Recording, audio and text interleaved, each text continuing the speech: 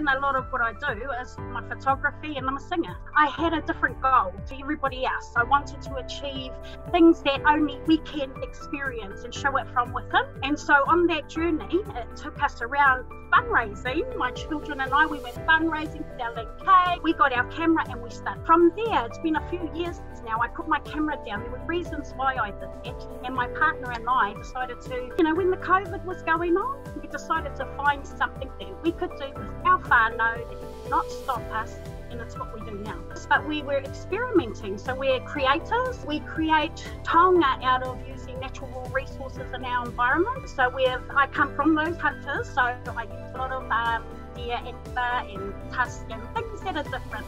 I have a whole line of haka, kai haka behind me as well. I did 20 years on stage. So when I came out of that and having that trip to learn my photography, it opened my eyes.